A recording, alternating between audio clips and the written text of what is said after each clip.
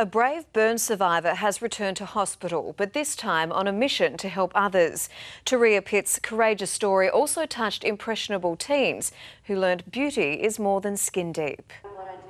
An inspirational tale of survival. There was no way that I could have known that half an hour after this photo was taken, I would be completely engulfed.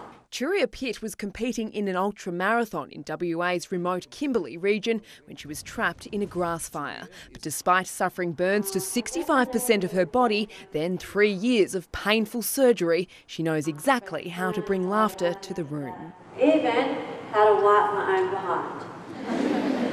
And today that made a lasting impression on the girls at Marymount College. I've learnt that beauty doesn't always come from the outside, it's from the inside too. I might continue with what she's done and start running, if that's possible.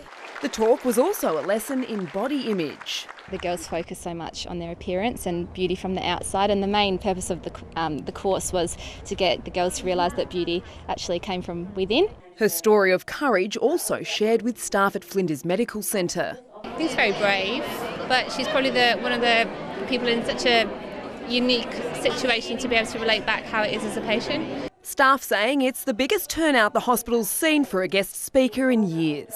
Really nice to see a recovery story, isn't it? And see someone who's thriving on the other side. I mean, we often miss out on that sort of stuff. Samantha Vardis, 9 News.